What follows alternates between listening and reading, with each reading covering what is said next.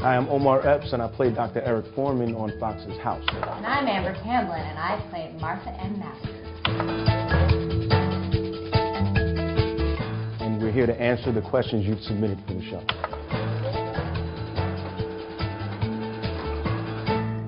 What did you think when the House project was initially sent to you 7 years ago? First time I read the script, I thought it was phenomenal, actually, and I was psyched about, it all coming together, me being a part of it, and the rest is history, as they say. Amber, how did you feel when you got this role in House? I felt very humbled because David Shore, who created the show, actually came to me and said, I want to write a role for you. That's a violin. He was just like, you're so incredible. You're like better than Omar. Sorry. It seems that House has been able to break every single team member except for Foreman. Do you think he will ever succeed? I'm not going to answer you because then David Shore will see this and be like, oh, really? And, no. I think, honestly, I feel like House has had the same effect on every character. Everyone has just, internalized it and different. Is it as difficult to work with Dr. House as it looks? If you're asking about Hugh Laurie, then no. He has got the most beautiful baby blue eyes you have ever seen.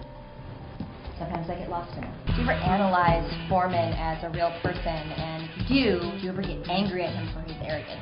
When you're building a character, you have to justify, ideally, every moment and breath of life that they take. So naturally, there are things in Foreman that are totally against my natural personality, so I do get angry with him.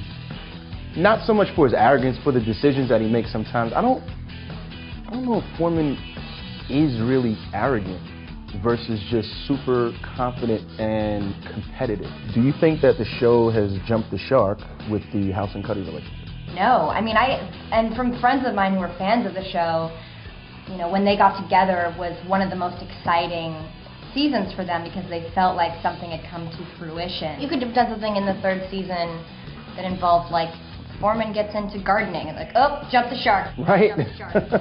It's impossible to say what that is or isn't. The House and Cuddy relationship has evolved, I think. For all intents and purposes, it's a fictional circumstance, but it has evolved in an organic way. For me, it just makes sense now. Thank you for watching Fans Ask House, and remember to watch House Monday nights at 8 p.m. on Fox.